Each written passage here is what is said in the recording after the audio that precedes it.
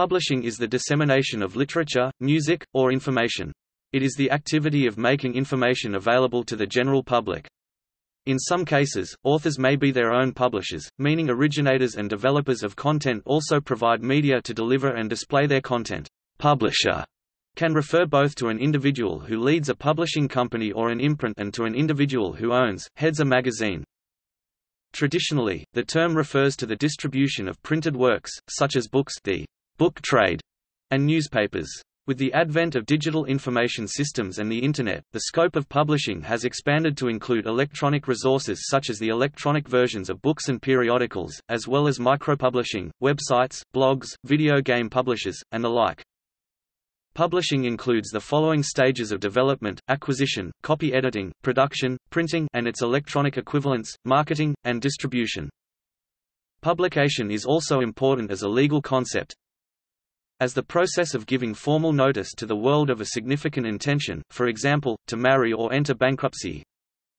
As the essential precondition of being able to claim defamation, that is, the alleged libel must have been published. For copyright purposes, where there is a difference in the protection of published and unpublished works, there are two basic business models in book publishing. Traditional or commercial publishers do not charge authors at all to publish their books, for certain rights to publish the work and paying a royalty on books sold. Self-publishing, the author has to meet the total expense to get the book published. The author should retain full rights, also known as vanity publishing.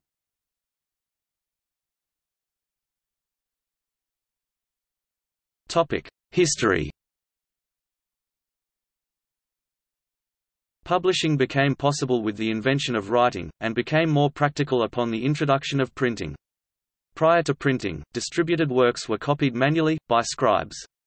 Due to printing, publishing progressed hand in hand with the development of books. The Chinese inventor Bai Sheng made movable type of earthenware circa 1045, but there are no known surviving examples of his printing. Around 1450, in what is commonly regarded as an independent invention, Johannes Gutenberg invented movable type in Europe, along with innovations in casting the type based on a matrix and hand mold. This invention gradually made books less expensive to produce and more widely available. Early printed books, single sheets and images which were created before 1501 in Europe are known as incunables or incunabula.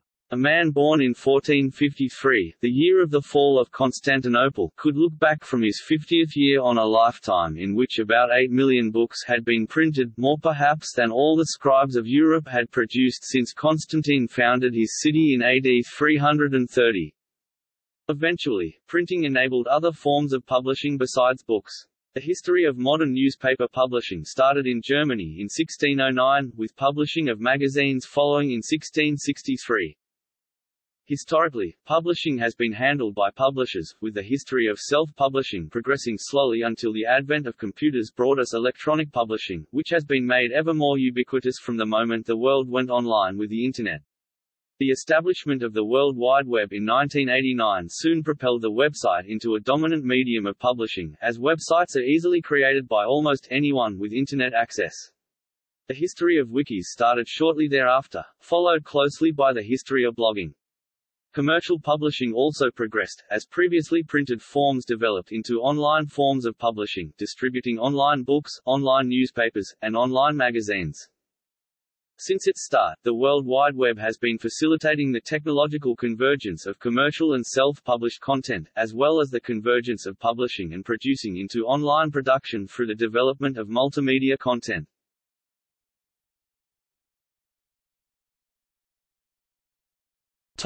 The process of publishing. Book and magazine publishers spend a lot of their time buying or commissioning copy. Newspaper publishers, by contrast, usually hire their staff to produce copy, although they may also employ freelance journalists, called stringers.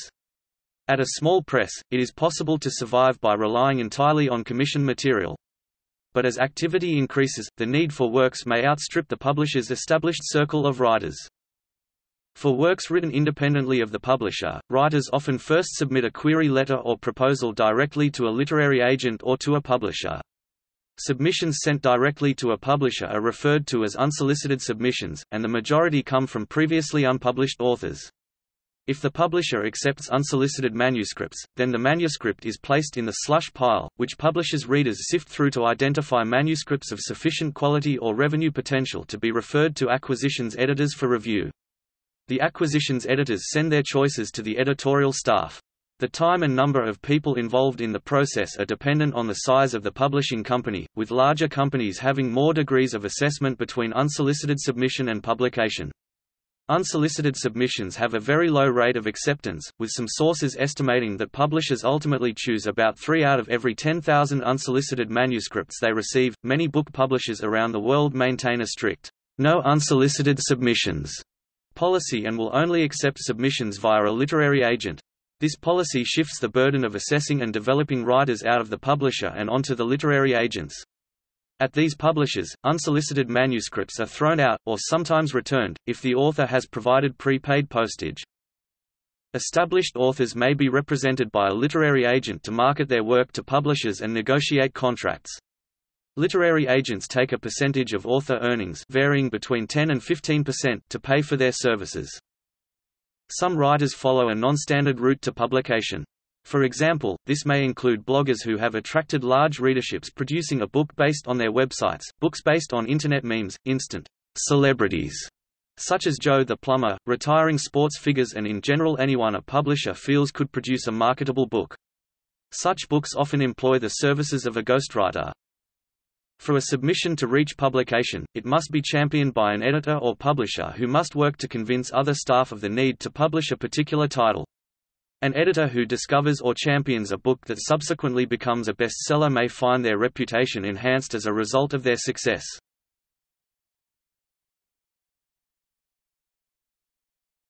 Topic: Acceptance and negotiation.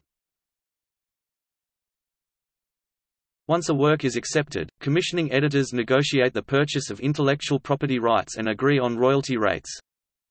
The authors of traditional printed materials typically sell exclusive territorial intellectual property rights that match the list of countries in which distribution is proposed, i.e. the rights match the legal systems under which copyright protections can be enforced. In the case of books, the publisher and writer must also agree on the intended formats of publication. Mass market paperback, trade, paperback and hardback are the most common options. The situation is slightly more complex if electronic formatting is to be used. Where distribution is to be by CD-ROM or other physical media, there is no reason to treat this form differently from a paper format, and national copyright is an acceptable approach. But the possibility of Internet download without the ability to restrict physical distribution within national boundaries presents legal problems that are usually solved by selling language or translation rights rather than national rights.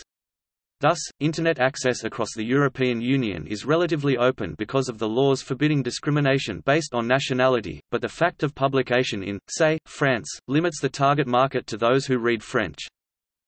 Having agreed on the scope of the publication and the formats, the parties in a book agreement must then agree on royalty rates, the percentage of the gross retail price that will be paid to the author, and the advance payment. The publisher must estimate the potential sales in each market and balance projected revenue against production costs. Royalties usually range between 10 to 12% of recommended retail price. An advance is usually 1/3 of the first print run total royalties.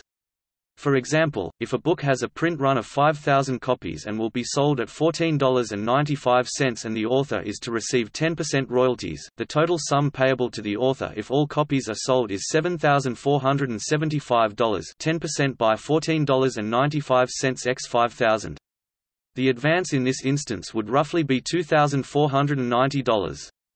Advances vary greatly between books, with established authors commanding larger advances.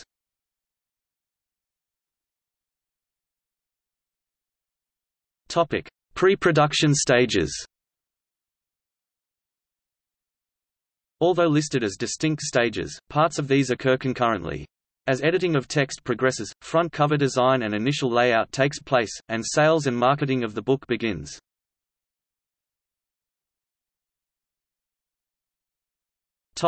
Editorial stage.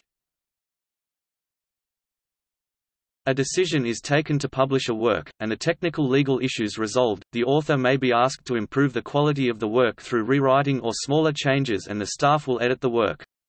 Publishers may maintain a house style, and staff will copy-edit to ensure that the work matches the style and grammatical requirements of each market. Editors often choose or refine titles and headlines. Editing may also involve structural changes and requests for more information. Some publishers employ fact-checkers, particularly regarding non-fiction works.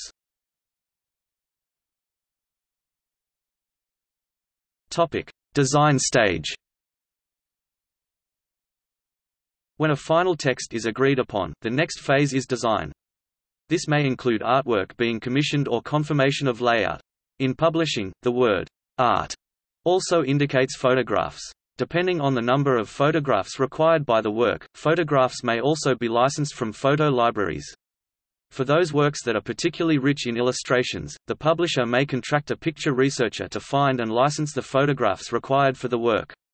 The design process prepares the work for printing through processes such as typesetting, dust jacket composition, specification of paper quality, binding method and casing. The type of book being produced determines the amount of design required. For standard fiction titles, the design is usually restricted to typography and cover design. For books containing illustrations or images, design takes on a much larger role in laying out how the page looks, how chapters begin and end, colors, typography, cover design and ancillary materials such as posters, catalog images, and other sales materials. Non-fiction illustrated titles are the most design-intensive books, requiring extensive use of images and illustrations, captions, typography and a deep involvement and consideration of the reader experience. The activities of typesetting, page layout, the production of negatives, plates from the negatives and, for hardbacks, the preparation of brasses for the spine legend and imprint are now all computerized. Pre-press computerization evolved mainly in about the last 20 years of the 20th century. If the work is to be distributed electronically, the final files are saved in formats appropriate to the target operating systems of the hardware used for reading. These may include PDF files. Topic: Sales and marketing stage. The sales and marketing stage is closely intertwined with the editorial process. As front cover images are produced, or chapters are edited, salespeople may start talking about the book with their customers to build early interest. Publishing companies often produce advanced information sheets that may be sent to customers or overseas publishers to gauge possible sales. As early interest is measured, this information feeds back through the editorial process and may affect the formatting of the book and the strategy employed to sell it. For example, if interest from foreign publishers is high, co-publishing deals may be established whereby publishers share printing costs in producing large print runs, thereby lowering the per-unit cost of the books. Conversely, if initial feedback is not strong, the print run of the book may be reduced, the marketing budget cut or, in some cases, the book is dropped from publication altogether.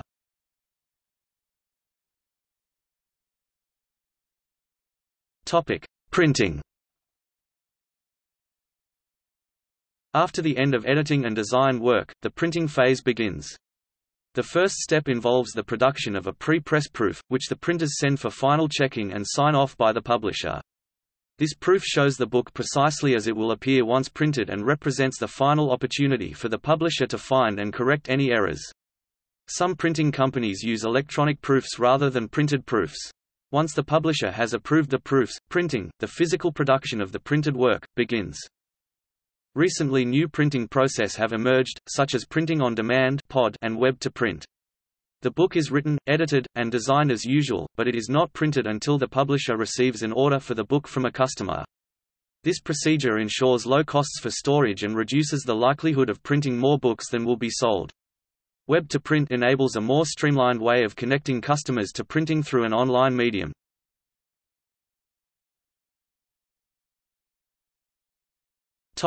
Binding. In the case of books, binding follows upon the printing process. It involves folding the printed sheets, securing them together, affixing boards or sides to it, and covering the whole with leather or other materials.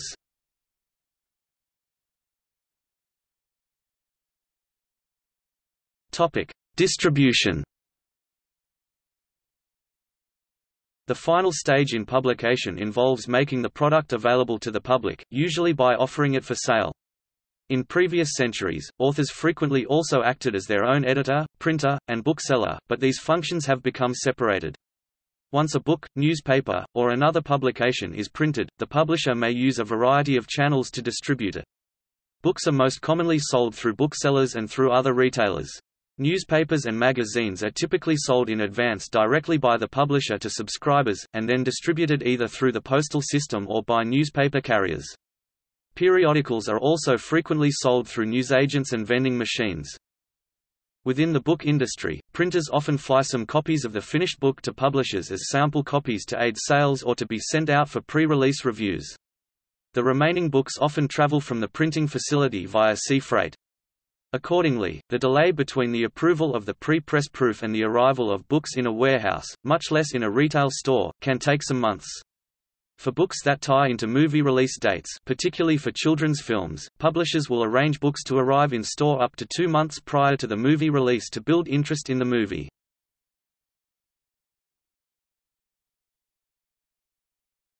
Topic: Publishing as a business.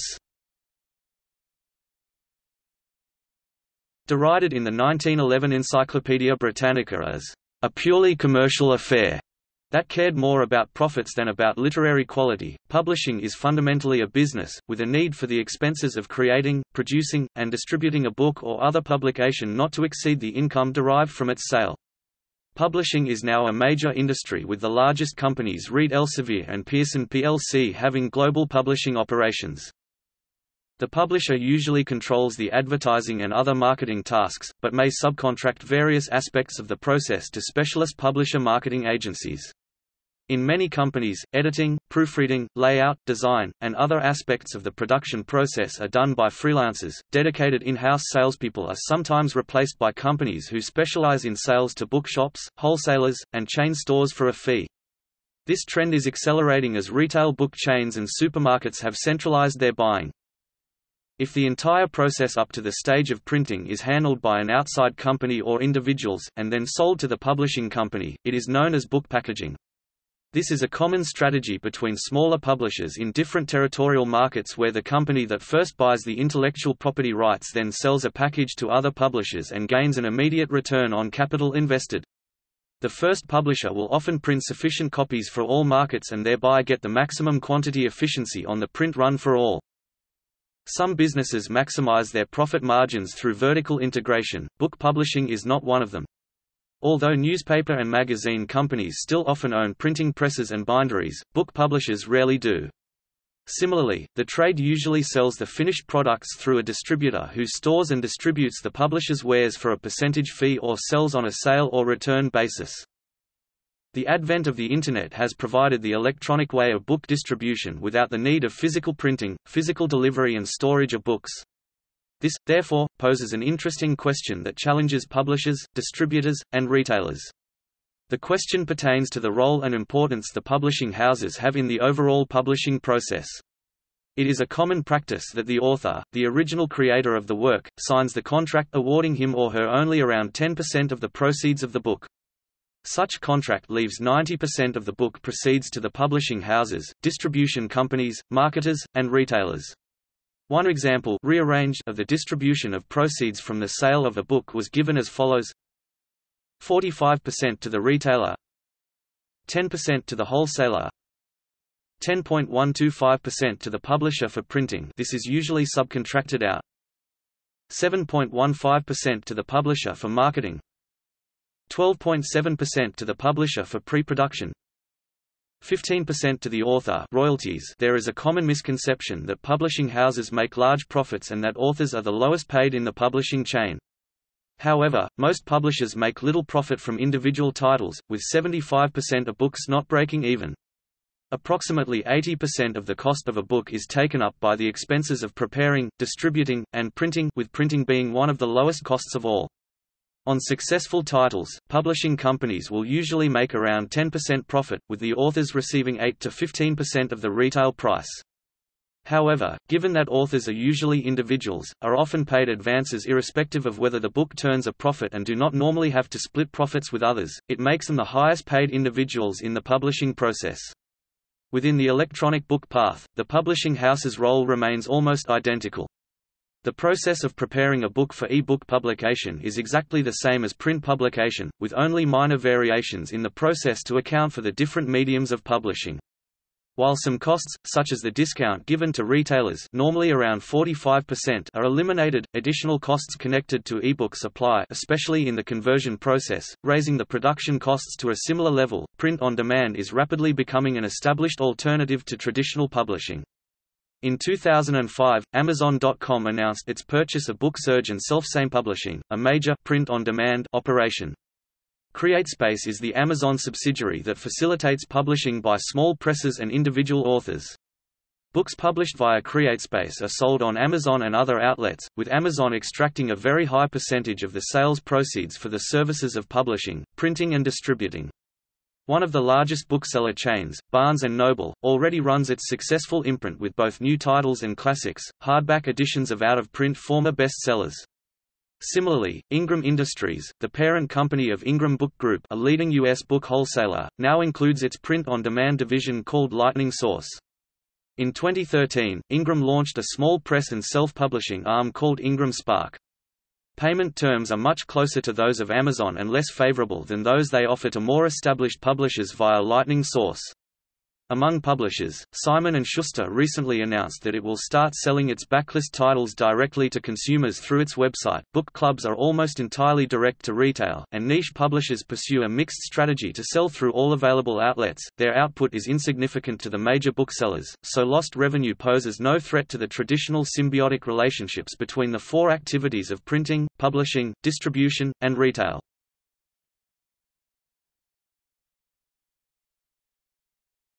Topic: Industry subdivisions.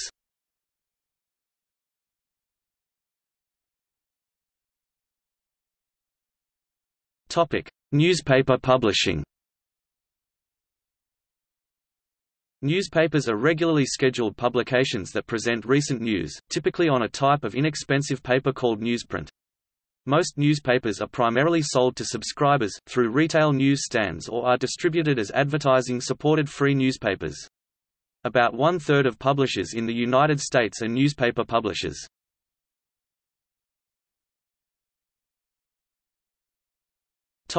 Periodical publishing. Nominally, periodical publishing involves publications that appear in a new edition on a regular schedule.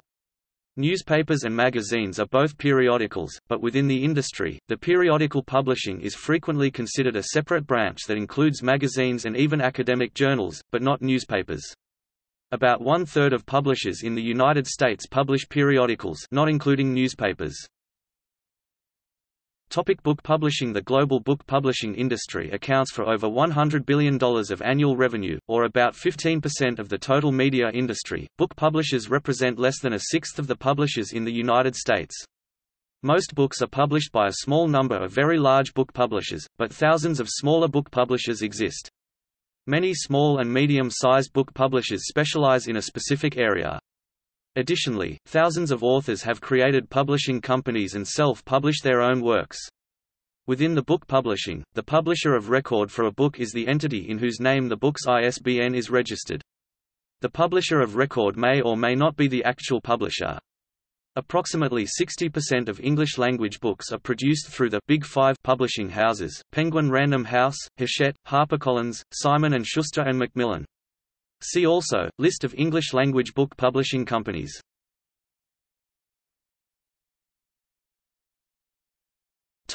Directory publishing. Directory publishing is a specialized genre within the publishing industry. These publishers produce mailing lists, telephone books, and other types of directories. With the advent of the Internet, many of these directories are now online.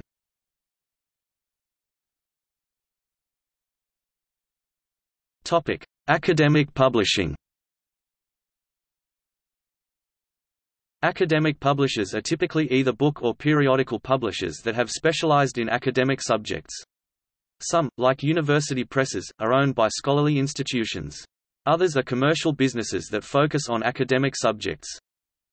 The development of the printing press represented a revolution for communicating the latest hypotheses and research results to the academic community and supplemented what a scholar could do personally. But this improvement in the efficiency of communication created a challenge for libraries, which have had to accommodate the weight and volume of literature. One of the key functions that academic publishers provide is to manage the process of peer review.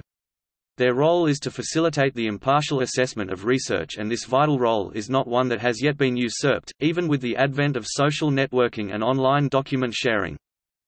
Today, publishing academic journals and textbooks is a large part of an international industry. Critics claim that standardized accounting and profit-oriented policies have displaced the publishing ideal of providing access to all. In contrast to the commercial model, there is non-profit publishing, where the publishing organization is either organized specifically for the purpose of publishing, such as a university press, or is one of the functions of an organization such as a medical charity, founded to achieve specific practical goals. An alternative approach to the corporate model is open access, the online distribution of individual articles and academic journals without charge to readers and libraries. The pioneers of open access journals are Biomed Central and the Public Library of Science (PLOS).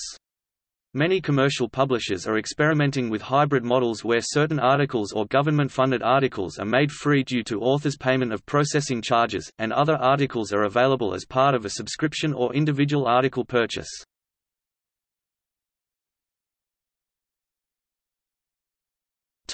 Tie-in publishing. Technically, radio, television, cinemas, VCDs and DVDs, music systems, games, computer hardware and mobile telephony publish information to their audiences. Indeed, the marketing of a major film often includes a novelization, a graphic novel or comic version, the soundtrack album, a game, model, toys and endless promotional publications.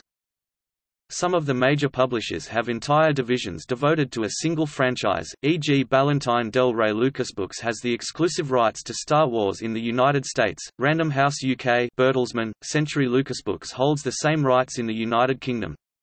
The game industry self-publishes through BL Publishing, Black Library Warhammer and Wizards of the Coast Dragonlance, Forgotten Realms, etc. The BBC has its publishing division that does very well with long-running series such as Doctor Who. These multimedia works are cross-marketed aggressively and sales frequently outperform the average standalone published work, making them a focus of corporate interest.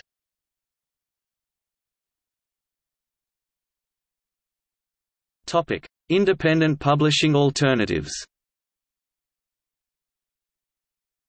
Writers in a specialized field or with a narrower appeal have found smaller alternatives to the mass market in the form of small presses and self-publishing. More recently, these options include print-on-demand and ebook format.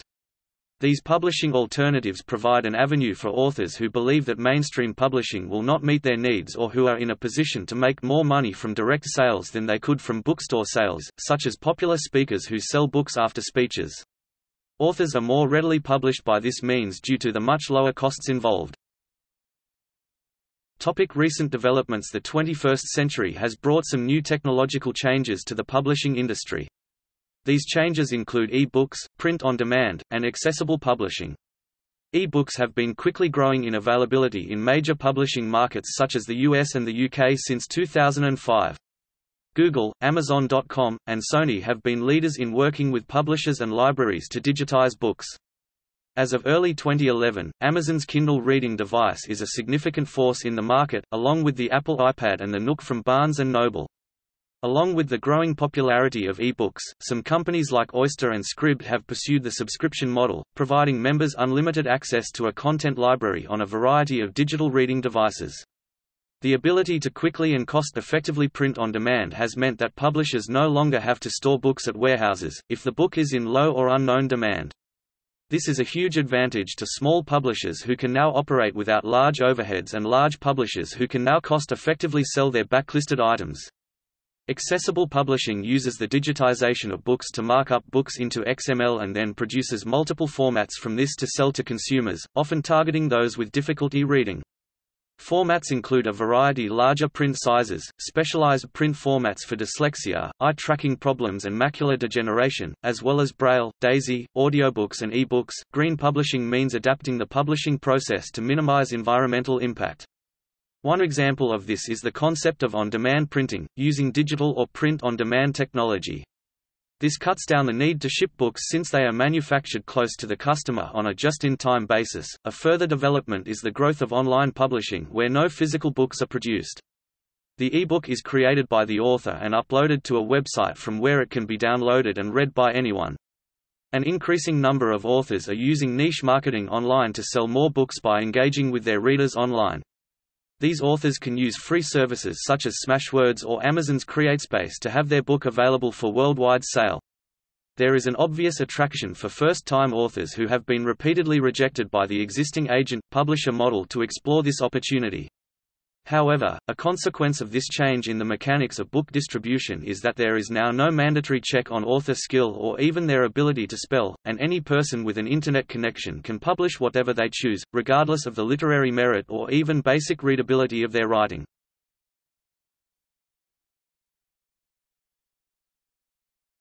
Topic: Standardization. Refer to the ISO divisions of ICS 01.140.40 and 35.240.30 for further information.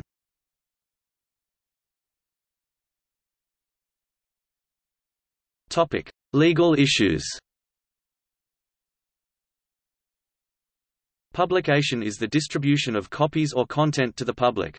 The Berne Convention requires that this can only be done with the consent of the copyright holder, which is initially always the author. In the Universal Copyright Convention, publication is defined in Article 6 as the reproduction in tangible form and the general distribution to the public of copies of a work from which it can be read or otherwise visually perceived. In providing a work to the general public, the publisher takes responsibility for the publication in a way that a mere printer or a shopkeeper does not. For example, publishers may face charges of defamation, if they produce and distribute libelous material to the public, even if the libel was written by another person.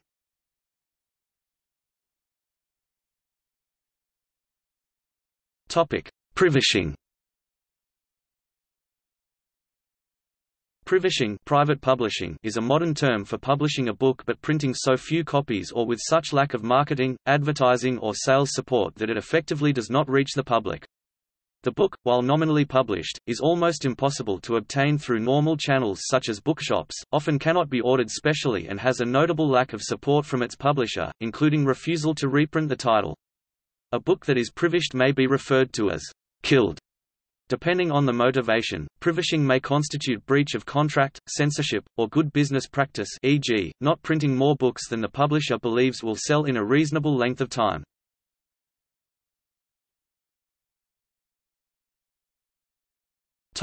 See also: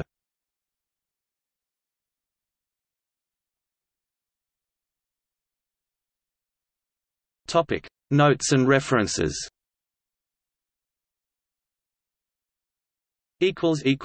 Footnotes